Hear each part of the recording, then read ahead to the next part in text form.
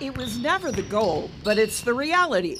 The Lady Broncos are undefeated at 19-0. It's kind of just come naturally with our hard work and our effort. We've been trying to slow down and enjoy the journey. They're led by the Johnson sisters. Ayanna, a junior, is the leading scorer on the team.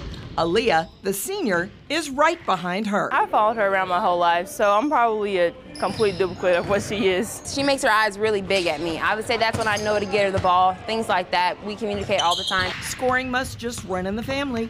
Aaliyah just scored 1,000 points, and ironically, their older sister, Amani, who's now in college, is the all-time leading scorer at Lee Summit North. Do you think your younger sister's shooting for that too? Yeah, I'm sure she'll surpass me. The Johnson sisters are close, and it's that family bond that's flowed through the entire team. Our interaction with each other kind of rubs off on everybody else, and we're really loving, really caring. We love each other like sisters. It's not just teammates. And maybe that's why they're undefeated.